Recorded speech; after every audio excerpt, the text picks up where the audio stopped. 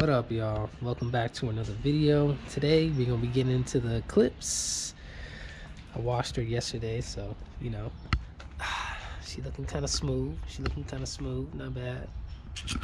Beat the intercooler. Yeah. So the status of the car is intercooler's on, turbo's on, everything's Gucci. Slim fans are on, working. So there's one thing left to do. Well, I found a tuner through one of my homies, Sean, another fellow DSMer. Been talking to the tuner. He ran through the whole thing, told me what I should do, what parts I should have. He doesn't really like the fuel injectors that I have, but he said we'll see how they do. So the only thing I have left to put on the car is an air fuel ratio gauge. Oh, right here we go. Say hello to the peoples, Jinx. She's a shop cat. So yeah, got the glow shift dual gauge pod bezel thingy. Gonna be putting that in. So I'm moving my boost gauge to here because it's currently in the pillar. And then here's the gauge. So the tuner told me how to install it, wire it up to the ECU. It seems pretty straightforward and easy. The only challenge I think I'll have here is getting the O2 sensor out of the O2 housing, because that's what we're going to be doing today. And once this is on, then I can pretty much hit up my dude and get this bad boy tuned. I got my ECM link. I had a separate ECU chilling in the garage for quite a while. I got it off my homie Sean again. Man, shout out to Sean. Got the ECU tuner hookup, like he pulling through for me. But yeah, so I swapped the ECUs, put the ECM link chip in it, and it connects up to the laptop and everything. So it's pretty much good to go, man. So all right, so from what I've read, that the little dash DIN thing pops out pretty easily. It's just 2 screws in the top here and here, and it should come out. So we got her all popped out, as you can see. And it was just 2 screws there and there, and then 2 clips at the bottom. If you drop the steering wheel as low as you can, it helps. And then I just used a little tool and like pried from the bottom just enough to pop them out. Didn't want to break it, you feel me? So we got all the wiring routed. I got the wideband sensor routed through the steering column into the engine bay, so that's already there. I got my boost gauge wires routed up here as well. And then I also have the AFR gauges, AFR gauge wires routed up here. So what we're gonna have to do here is, see, we got series of wires here. The blue, the green, and the white and the black are optional, and you don't have to use them. So I twisted them together so they're out of the way. The red wire, I'm going to tap into a power source switch, or ignition power source, which I tapped into my cigarette lighter for my boost gauge. So I'm just going to do the same thing. So when I turn my little knob here, it turns on both gauges. I just like it like that. The brown and the black wire, I'm going to solder together.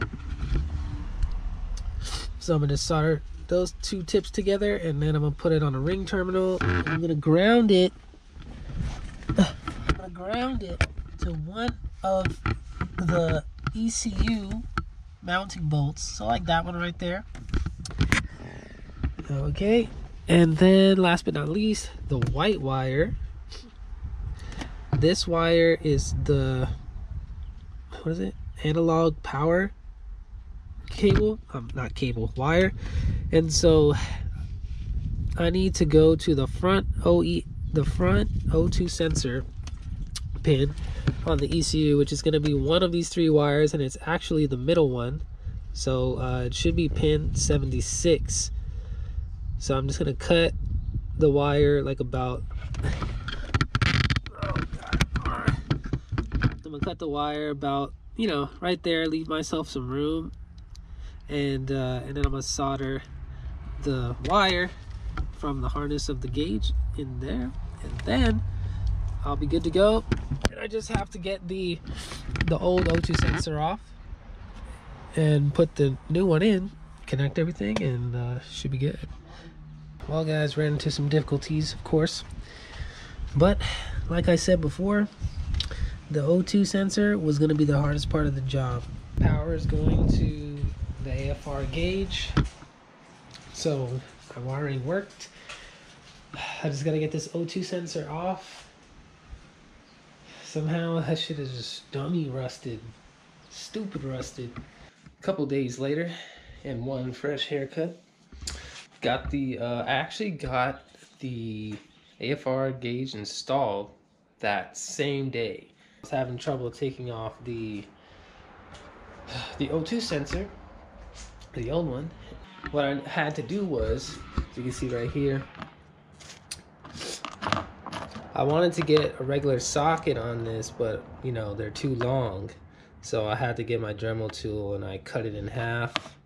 And then I was able to get a socket on that and use my impact gun to break it loose.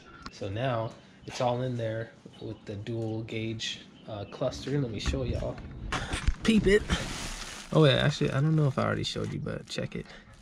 Looks super dope and super clean. So everything is good. You do need to get two longer screws, because the stock ones will not fit, and the holes that it show at the bottom, well, those are useless because there's nothing for a self-tapping screw to tap into behind that. So and yeah, as you might have seen, I ran my wires and stuff up under the dash and came out right here at the top of the steering column, I guess, and it all tucks in nicely, and you kind of don't really see it with the steering wheel pulled up all the way. So it's a nice and clean tuck. I went into Link and got on the phone with the tuner, and he told me all the parameters to set so that it reads efficiently and correctly. And now today, which I believe is the last step and the last thing to put in, is going to be the fuel injectors. And it's pretty simple, you know, just disconnect the battery, you know, have some towels for when fuel spills out, and you'll be good. But the main thing, disconnect that battery. You want no damn fire. So these are FICs, but they're low Z's, so they're not high Z's, and so apparently high Z's are the way to go. But the tuner said that these are like not that consistent with each other, so it's just not as efficient, and it's like old technology. But we're gonna put these in because I already got them, I already bought them. Bam, pop, pop, pop, pop, pop. I just got off the phone with the tuner. We reset the fuel trims, did all that, you know, all that stuff, set the new injector sizes. Basically, I could run E85. The next time my tank is empty, I can stop it at E85, pump, fill up on E85, just have to change one setting in the fuel tab, and the car should run fine. Little tip, we found out here, well, he noticed like, yo, why does your car take so long to start up? You know, it takes like several cranks and then my car starts up. I was like, yo, yeah, I mean, it was doing that ever since I put the fuel pressure regulator and the fuel pump in. And he was like, you shouldn't be doing that. So go over here and show him, you know, how I have it, you know, the vacuum line attached. So I had the vacuum line from the regulator attached to this stock solenoid that, you know, was here with the stock stuff. I had it into here, and it was running into the you know, the controller. He's like, that's not where you want it, take it off that, and you want it going to the manifold so it reads proper, so that you get the proper fueling. because he's like, that's not safe, you know, when you start giving it gas and shit, and you know, you might not get enough fuel pressure. So he's like, you gotta fix that like right now. So we did that. So basically took it off the solenoid there, whatever you want to call it, and I had this T, so this line here is going down to the boost gauge, and then this is going to the manifold. So he's like, just disconnect this line, which was attached to the T, take that off. This is pretty much obsolete, and then just attach it to the T so it runs to the manifold. And so now also my fuel pressure was too high, so I had to drop that down. So I just loosened the lock nut and, you know, adjusted it to where around 42.5, because I was sitting like pretty high, like almost 50. So yeah, if you guys install this on a 2G, just make sure you do it this way, so that way your car is running right and it starts up super quick now on like the first crank. And then there's another thing that I wasn't aware of, but he told me when I turned on the car, the air fuel ratio gauge was not on. He's like, why is it not on? I was like, oh, I have it powered to the light switch. So I turned it and it turned on. He's like, bro, no, you gotta have that shit running. It has to be on whenever the car is running, otherwise the car's not gonna run right. I was like, oh shit. He's like, yeah, because the wideband is running the car, so it has to always be on. You can't just turn it on when you want to see the numbers or whatever. So I gotta do that and tap into an ignition power source, not the switch.